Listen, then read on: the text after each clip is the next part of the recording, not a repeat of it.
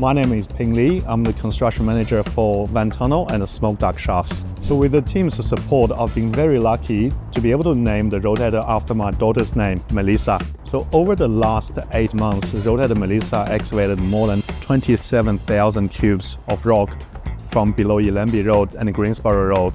Roadheader Melissa had completed excavation of the 270-meter long ventilation tunnel under just 8 months. So this roadheader will be assembled again in the near future and excavate the mainline tunnels from the southern part of the project.